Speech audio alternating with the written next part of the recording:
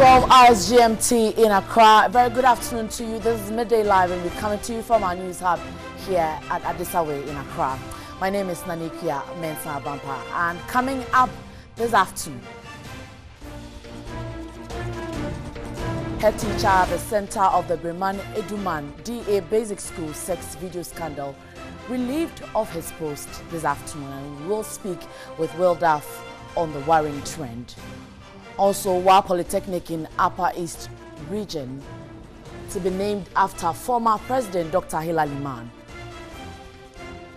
That is the Upper West region.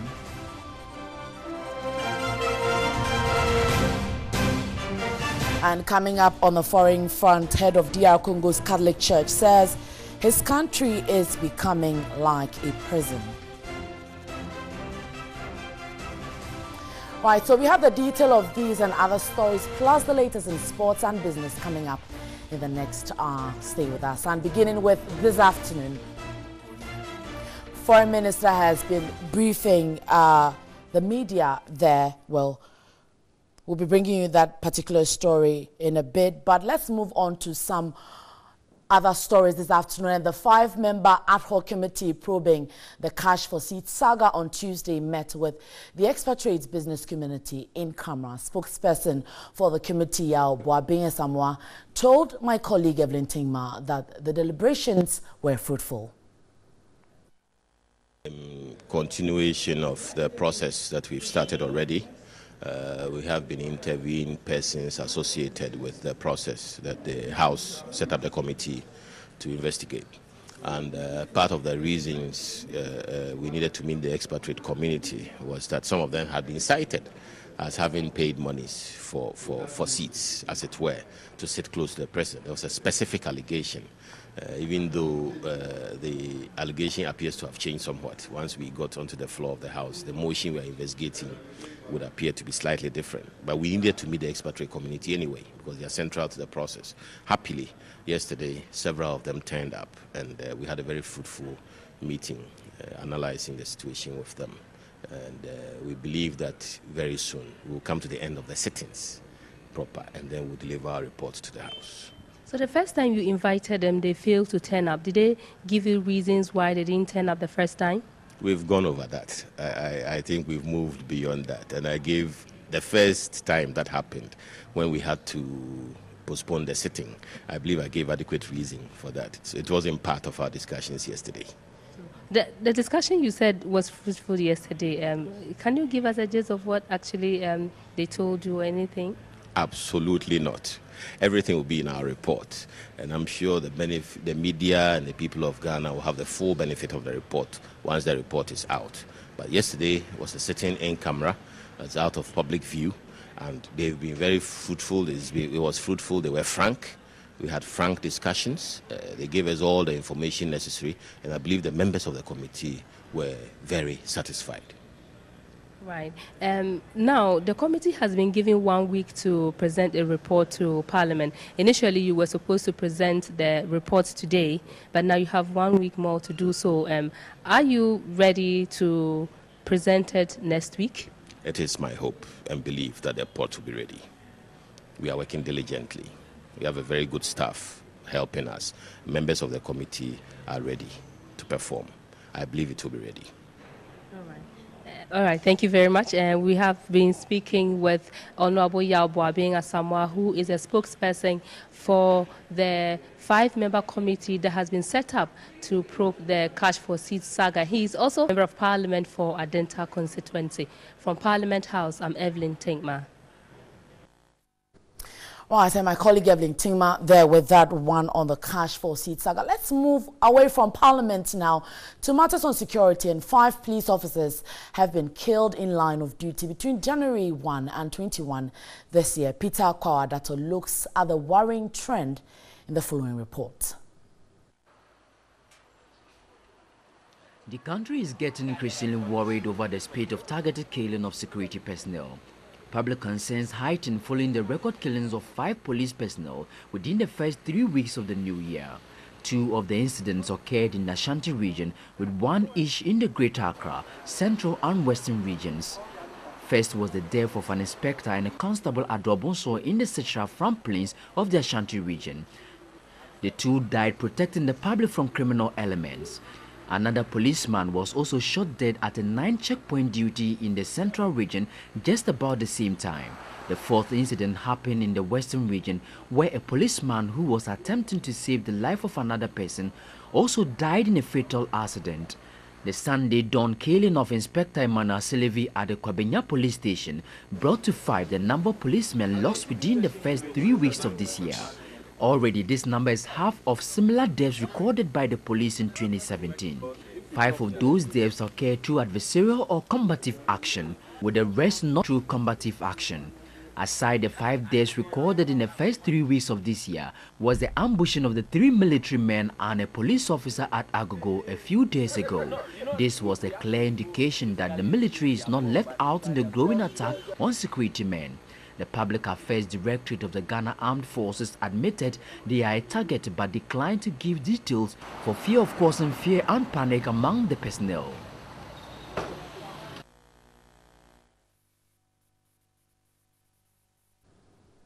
Right, I'll be bringing you more to this particular one, talking about the police officers and what is being done to ensure that these incidents do not reoccur. But let's move away and we go to Azizanya, where fisher folk in that area say they will fight illegal, unregulated and unreported fishing activities in the absence of the state task force. Bad fishing practices have reportedly bounced back following the recall of the fisheries task force.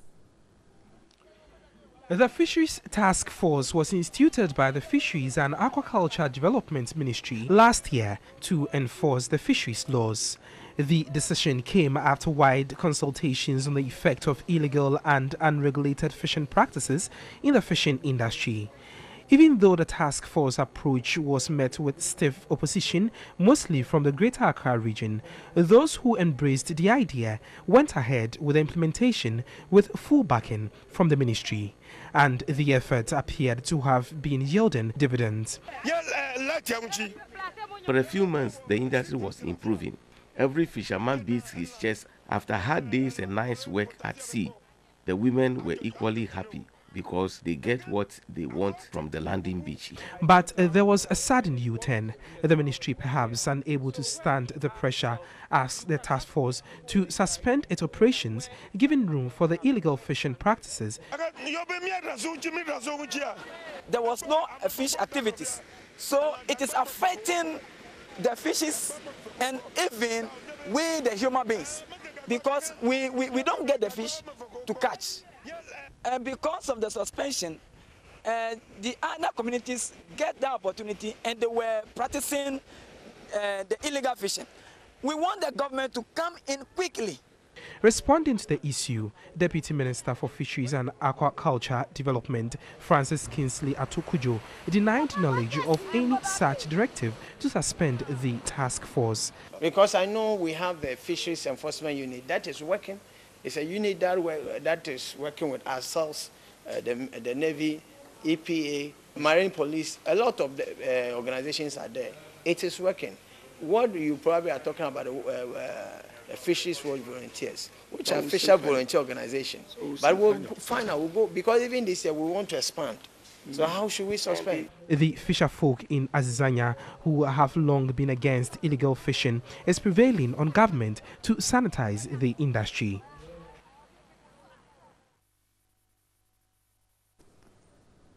You're watching Midday Live on TV3, and we're going to one of our developing stories where the head teacher in the center of the Breman Eduman DA Basic School sex video scandal has reportedly been relieved of his post.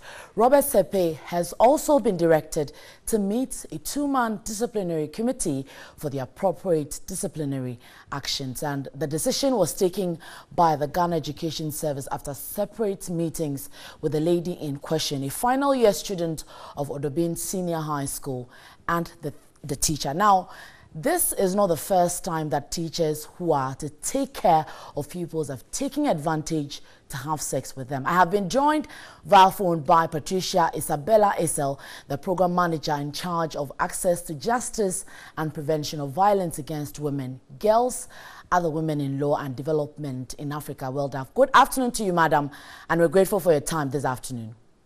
Good afternoon. Now, can WELDAF say on record that teachers are sleeping with pupils? They are trained. They are to train and to teach. Okay, thank you very much. Per the reports that we've been getting from various organizations, including organizations like PLAN, and then I remember there was a time that there was a huge survey somewhere in the central region that gave out that a lot of the numbers of students who got pregnant were impregnated by their teachers. And then on the basis of PLAN's research, I think in 2010 or 12, also came out with the fact that out of the 100 surveyed people, 53 out of them were engaged sexually by their teachers. And for me, this is very worrying and an act that should be condemned in its totality.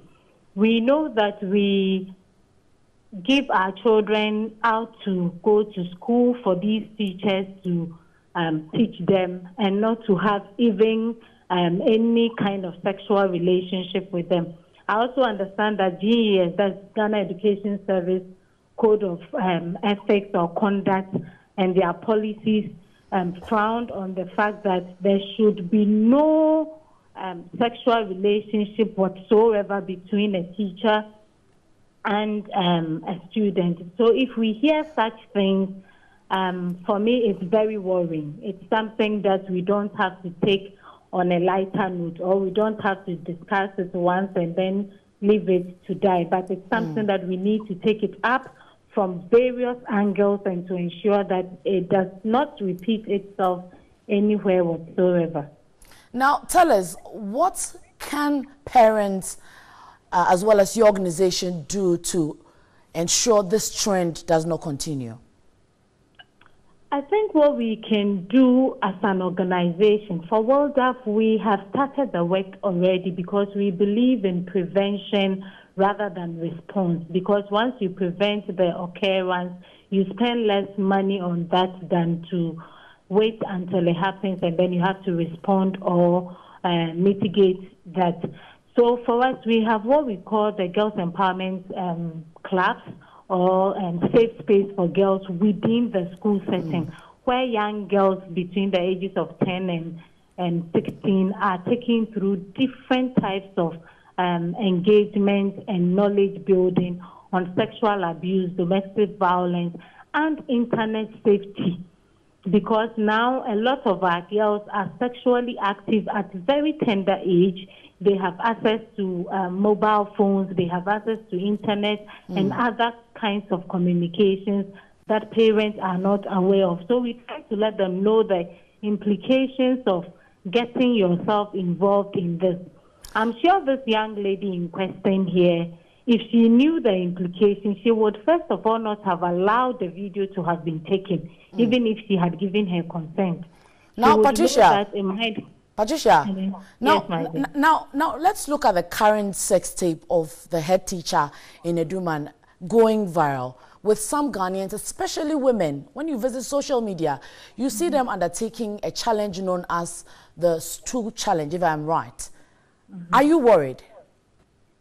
It is worrying because now we are not even condemning the act, but rather perpetrating what we call the culture, the rape culture, where we seem to normalize some of these things, and then in the media or social spaces, they become like normal.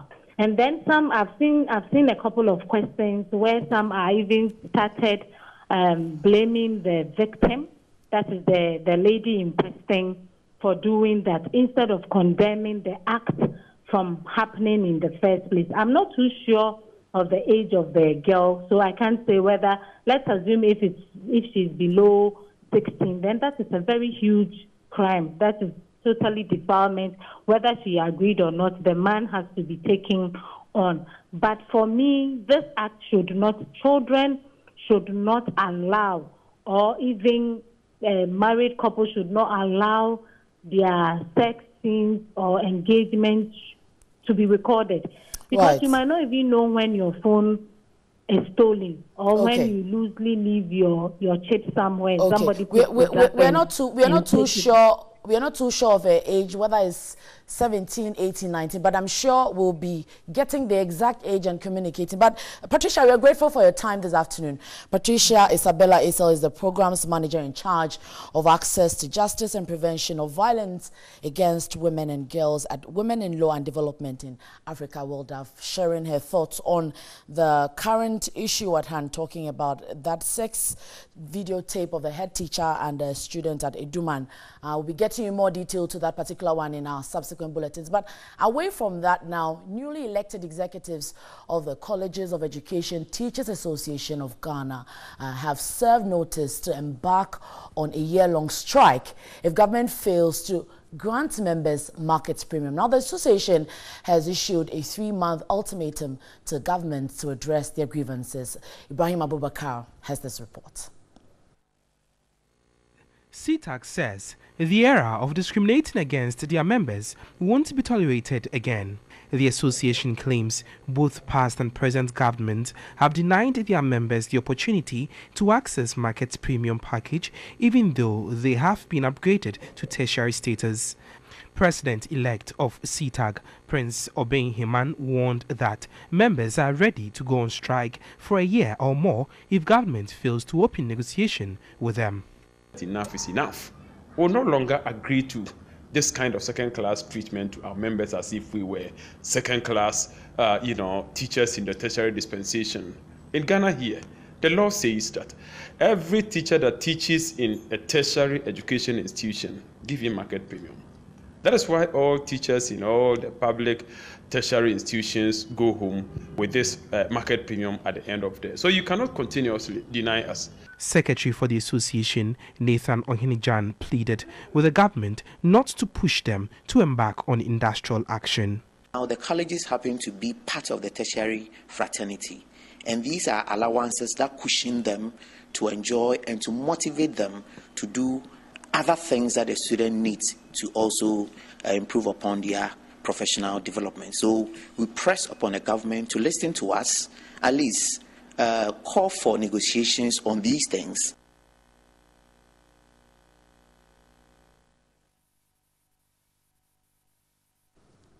Right, and we're going back to the floor of Parliament, where Foreign Minister has been briefing Parliament on the status of the 2 ex-Guantanamo Bay detainees, and she told Parliament that there was no exit plan in the agreement signed by the John Mahama-led administration. On Tuesday, the minority asked government to make known to them what really the decision would be on the 2 former Guantanamo Bay detainees. And Evelyn Tingma is our parliamentary correspondent.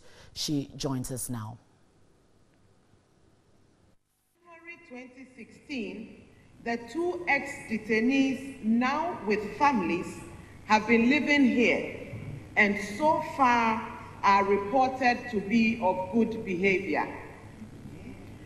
Mr. Speaker, on 6th January 2018, the bilateral cooperation concerning the resettlement of the 2 came to an end.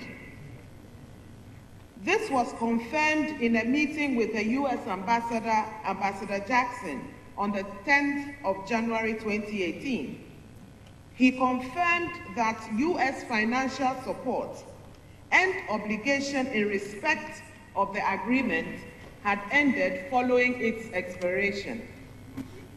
However, it was agreed at the meeting that continued cooperation in terms of security and mutual exchange of information and intelligence on the activities of the 2 and/or their associates was essential. Ambassador Jackson expressed his openness to discuss any post-6 January arrangements and to carry forward same to the State Department for consideration. It is to be noted that no exit arrangements were originally discussed between the two governments to end the bilateral arrangements at the time of negotiation. The U.S. has also been clear in our discussions with them that per the agreement, returning them to the United States is not an option open to discussion or negotiation.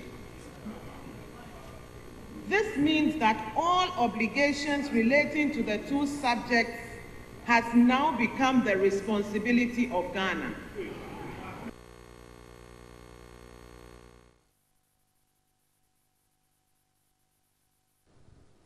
Right, so we just heard the foreign minister there on the floor of parliament addressing the status of the two ex-Guantanamo Bay detainees. And my colleague Evelyn Tingma joins us on the phone lines now to pick reactions of the minority on this particular one after she gave out that decision there.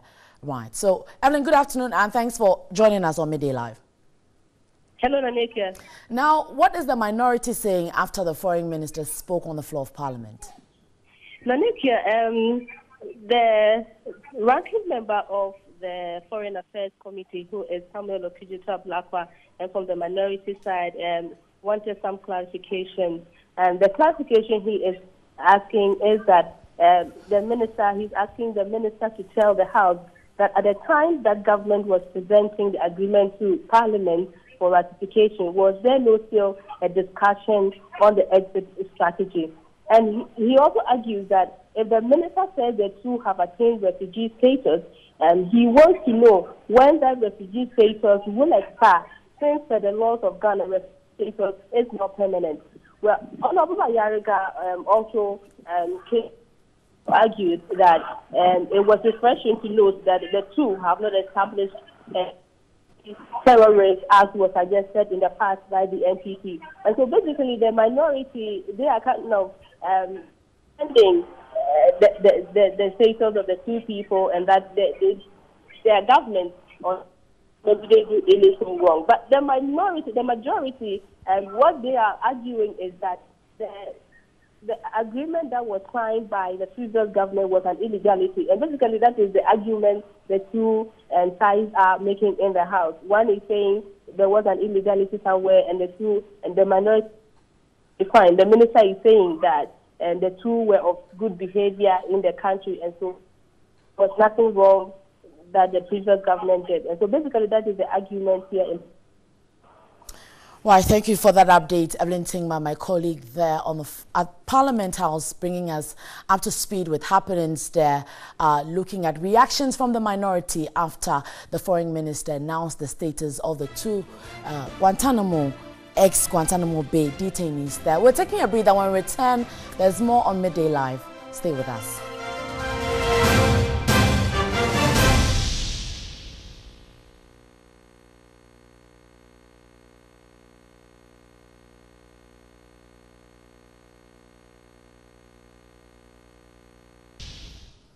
We're grateful for your time. This is Midday Live, and we're looking at one of our developing stories, and in the Asante Achim North, in the Ashanti region, has been able to flush out almost half of the over 45,000 cattle at Agogo and its surrounding areas. Now, reports suggest nomadic herdsmen fleeing Agogo are reportedly moving to the central district of that region. Now, they are moving to areas such as Nsuta, Asereso, Ntrodo, Nkodua, Framso, among others now. And we would want to engage DSP Charles Etua, who is the Nsuta Police Commander. Good afternoon to you, DSP, and we're grateful for your time. Good afternoon, madam. Now, the last conversation we had with you on Saturday, you said that the herdsmen and their cattle had moved to the central district in the Ashanti region. What is the situation now? Thank you very much, madam, and thank you very much to your viewers as well for giving me this time. Last time, as I reported, for now, I can tell you the number has reduced drastically. It's like they have passed through our end towards Ejra and Akebubu direction. Now, the farmers don't give us too much report as it was earlier on given.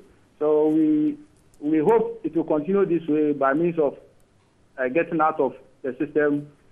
So I can tell you for now, the number has reduced. It has reduced to about how much? There was a figure about over 45,000 cattle at Agogo and its surrounding. How many or how much has it reduced to?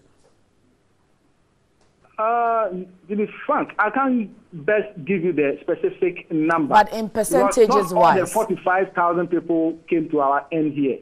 Some went to Drobonso, some went to Kumawu, others to Donko Krom areas. But we, the few ones that we met them here, but I can tell you the number wasn't up to that 45,000. But it will range about maybe 10,000 plus. Anyway. Okay. Now, but most of them have passed through to Edra and Atebubu direction. Right. Now, another key thing would be the safety of the resident as well as the herdsmen. I asked the other time and I'm asking again, what is being done to ensure their safety?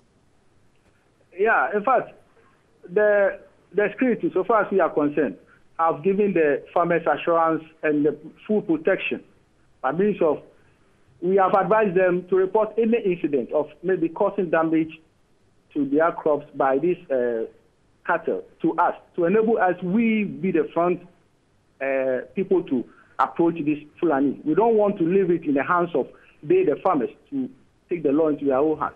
So that is the advice we've given it to them. And also, those nomadics who are passing, we give them the protection of getting out of the area safely because they can't locate themselves in anybody's farm in this district. So we give them protection by means of not allowing any of our resident farmers to be attacking them. Right. We are grateful for your time. DSP Charles Etia is the Nsuta Police Commander speaking on the nomadics at Agogo and matters arising. Away from that, the need for an increase in centers of excellence in Ghana has become necessary to help prevent medical tourism. Now, the increase in medical tourism would enable the country train more specialist doctors to treat all kinds of medical conditions.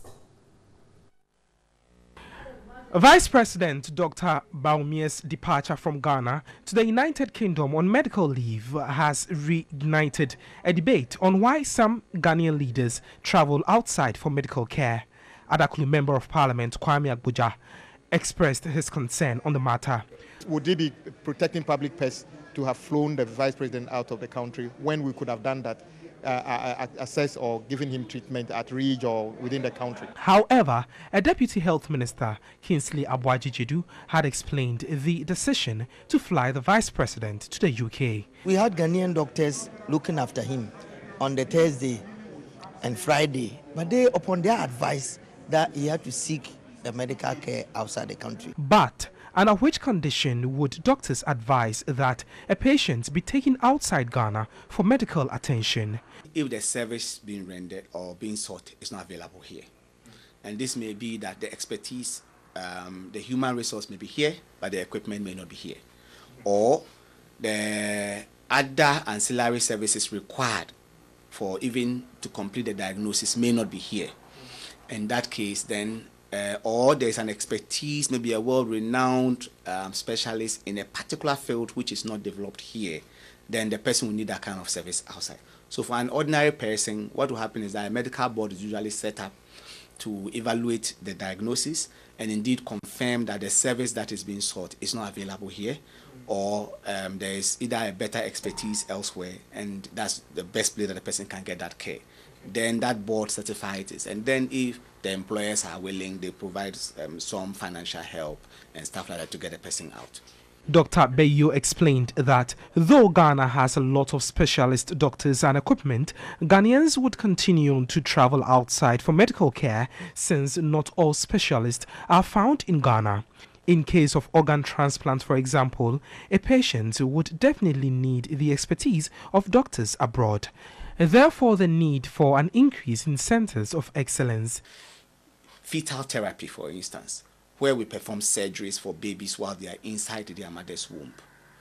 It's a skill that can easily be learnt, but the equipment needed to have that kind of service available currently is not available. Private centers have invested and are able to do a lot of fetal diagnostics now, but the therapy to a large extent in utero surgeries and stuff are not being performed in the country. We've been able to set up a center like the Cardiothoracic Center, and we are doing heart surgeries. Before it came, there were Ghanaian heart surgeons, but they couldn't come here because when they come, where are they going to operate? That's why we as a nation must set up centers of excellence where we can go into these subspecialties, and it is available for training. He explained most Ghanaian doctors are unable to return to Ghana for practice due to the lack of equipment in the area of their expertise. He stated the association wished the country had all the necessary machinery and expertise to attract other heads of state to seek medical care in Ghana. On to one of our headline stories now, and the President Akufo-Addo has disclosed the Wa Polytechnic in the Upper West region will be named after former President Dr. Hilla Limann. Speaking at the 20th anniversary remembrance celebration of the late diplomat, the President said Dr. Limann carried an image of decent, honest, and was a patriotic leader.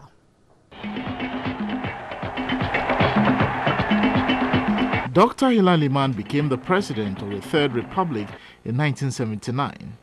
He was, however, overthrown shortly through a coup d'etat in 1981 by the Armed Forces Revolutionary Council, AFRC, led by Flight Lieutenant Jerry John Rawlings. Dr. Hilla Limann subsequently founded the PNC and contested on the ticket of the party in the 1992 presidential elections. The 20th anniversary remembrance celebration was attended by a cross-section of Ghanaians, including members of the Council of State, traditional leaders, family members, and government officials. The event was mainly used to reflect on Dr. Limann's life as a scholar, diplomat, statesman, father, and husband. Our interaction was limited to letters. However, as fate will have it, we finally met in person for the first time at Legon when I was attending the New Year's school. For a scholar at heart, I guess there was no better place for him to summon the courage and the inspiration to start wooing me.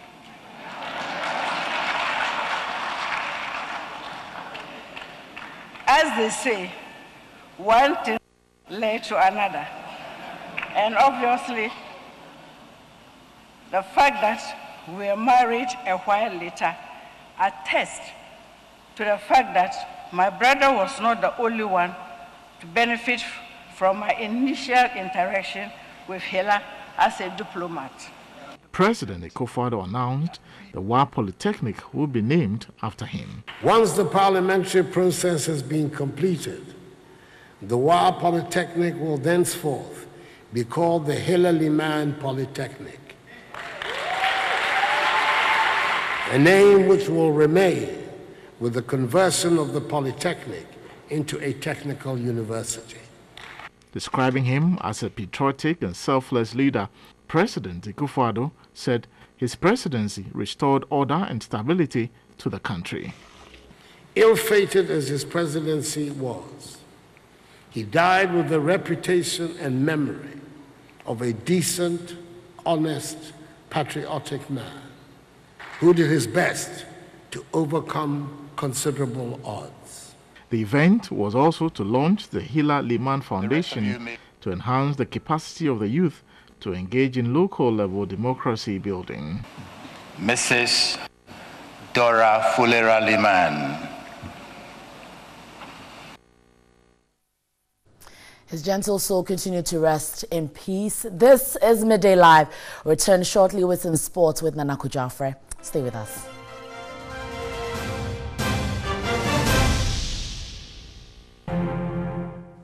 Good afternoon. Welcome back to Midday Live here on TV3. My name is Donna Kojafre with the sports updates. Let's get into the details now. There is confusion about which venues will host 3 Greater Accra teams in the Ghana Premier League next season, with Accra Hearts of Oak with Accra Sports Stadium set to undergo major renovation works for the Women's Cup of Nations. Inter-allies, Accra Hearts of Oak and Liberty Professionals are all hoping to use the Accra Sports Stadium as the base for their Ghana Premier League games, but that is in doubt now. Deputy Sports Minister Pius Hajide confirmed to TV3 Sports that Accra Hearts of Oak have known, for instance, since the end of last season, that the stadium will be closed down at some point for renovation works depending on the contractor. Hearts meanwhile say they have never been told exactly when or how the closure will happen. Hakman Ado is the club's administrative manager. The position of the sports ministry was that it's true they were going to close down the stadium, but not the entire stadium. They just wanted to do renovation at the VIP stand, so they were going to do the work phase by phase, meaning that we could still use the park and the popular stand for our matches, as they also do their work at the VIP side. When there is the need for them to come to the popular stand as well, they would let us know. For up to now, nobody has given us any word that maybe you can't even use the facility because of this or that. We just been hearing from the radio stations and the social media that the stadium is going to be closed down. So really, we are hearing the rumor, but there is no official notification as to the authenticity of this information. Inter-allies are hoping to switch venues to the Accra Sports Stadium, as are Liberty Professionals, but both clubs say they are unaware of any closure of major renovation works that would affect that. With the Ministry of Youth and Sports insisting major renovation works are needed for the Nations Cup, there could be major challenges ahead for both clubs. The Tema Stadium and Elwak could be alternative venues, but for Hearts, they could be forced to play their home games in Cape Coast. The implication of such a move for revenue and television coverage of the league are dire. On to our next story. Now, clubs in Major League Soccer in the United States of America are heading back for preseason as one of the world's fastest growing leagues prepares to spring into action. It is also a league that is increasingly beginning to attract a lot more talent from Ghana, as Yao Ofosulabi reports. It is gradually becoming a favorite league for Ghanaian players. From the days of Joado, when no one in Ghana particularly cared about the Major League Soccer, the league has grown to become a destination that attracts some of the brightest and smartest Ghanaian footballers. And after draft weekend, there are new Ghanaian faces to keep up with in America's fastest growing league. 2018 MLS Super Draft, the Columbus Crew SC select from the University of Virginia, and member of Generation Adidas, midfielder Edward Opoku. Francis Echiahene and Edward Opoku will add to the already established Ghanaian presence in the league. Echiahene has gone to FC Dallas.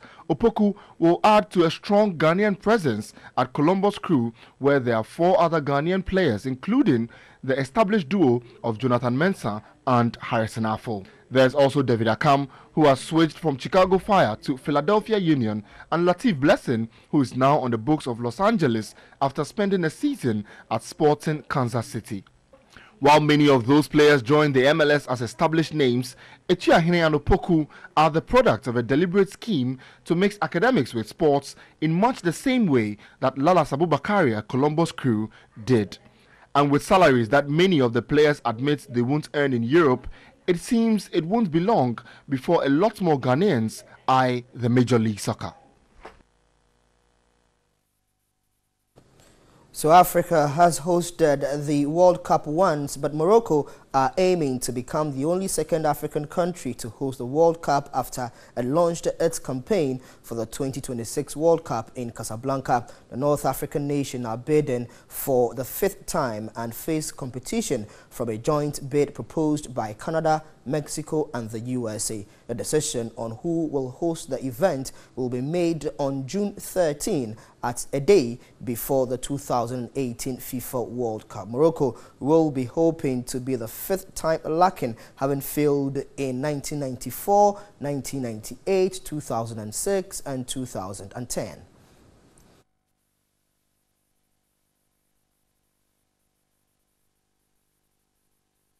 And that's all the sports here on Midday Live. My name is Anako Jaffe. Thanks very much for watching. Always a pleasure serving you. Business News is up next. Stay with us.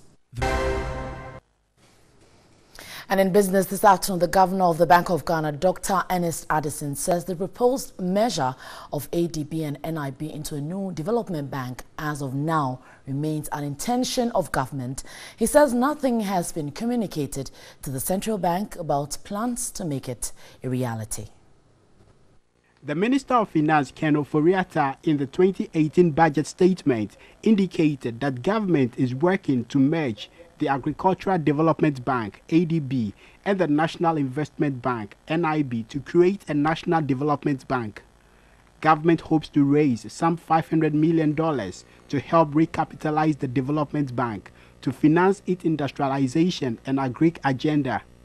At the Monetary Policy Conference, the media inquired of the governor on progress made regarding the merger of the two banks and if the private ownership in ADB will affect it.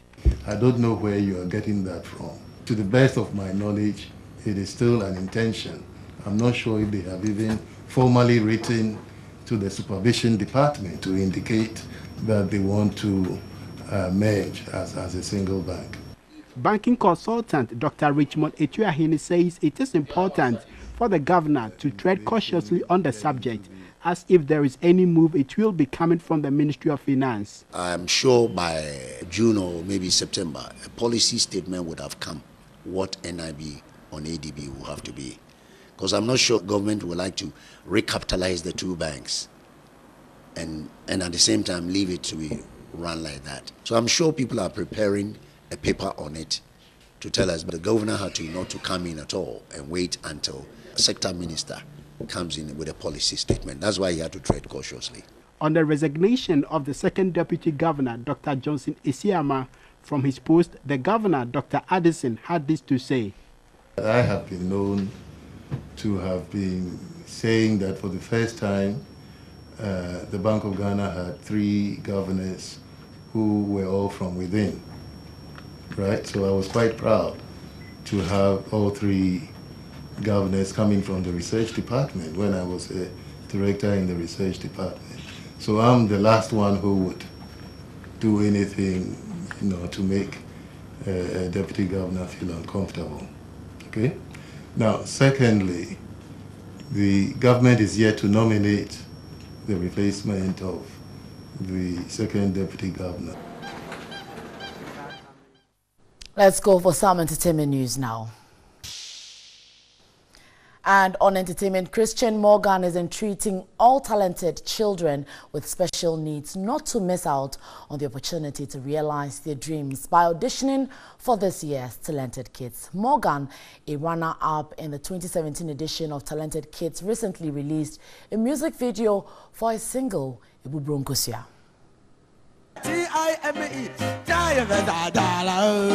During the show in 2017, he captured the audience, moved the judges, and won the heart of the nation.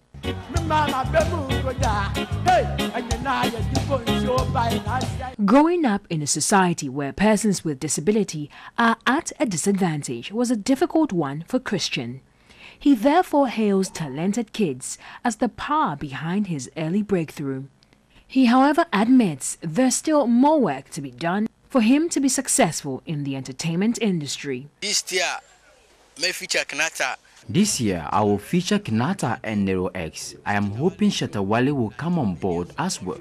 In August 2017, Christian dropped his debut single, Ebubronkosia, and on World Disability Day on December 3, he released the video.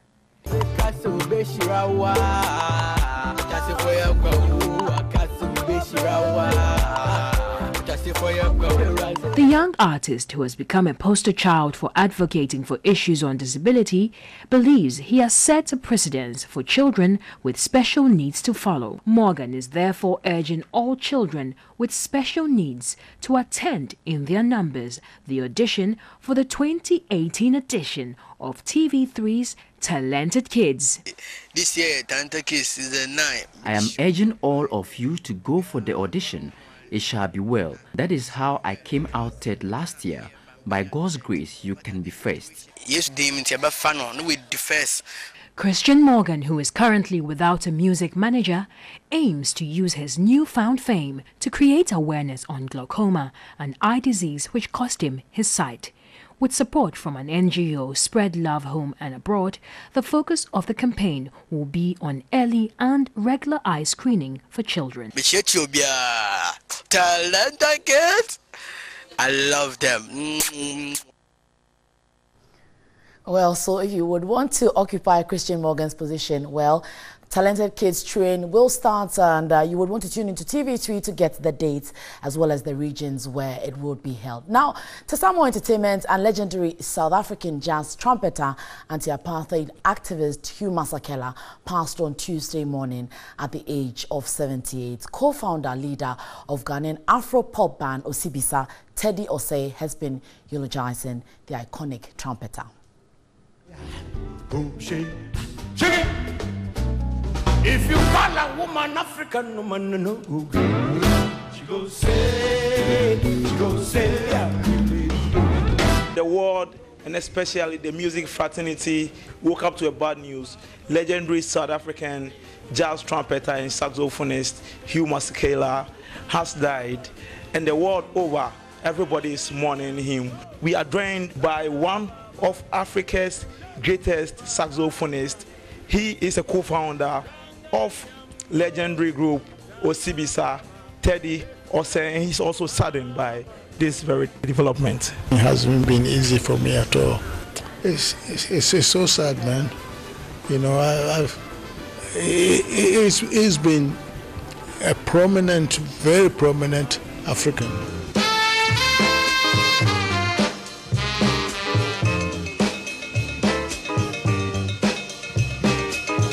All his songs are my favorite, especially Grazing in the Grass. You're saying it was big in US? Very big. Very big. It was a big hit. That put me across what he is, you know, at a very young age.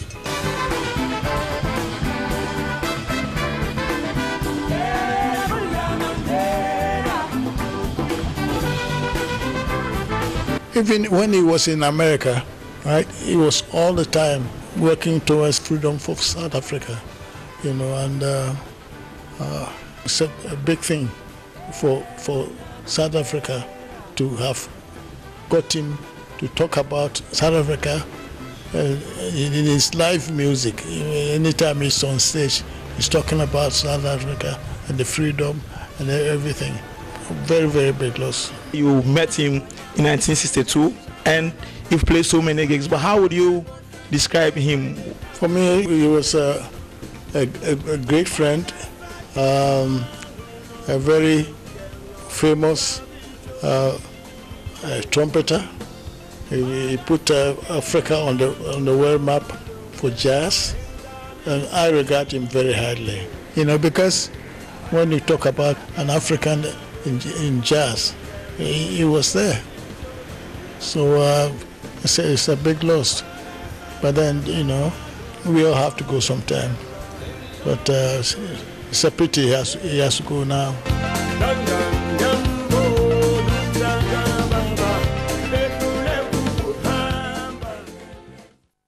His legacy lives on. To some international news, the head of Congo's Catholic Church has condemned the government of President Joseph Kabila for a deadly crackdown on pro-democracy protesters, suggesting his country was becoming like a prison. Cardinal Laurent Musengo has been ratcheting up a conflict between the government and one of the Democratic Republic of Congo's most powerful institutions, as the church increasingly becomes a focal point of opposition to Kabila's efforts to stay in power with no mandate.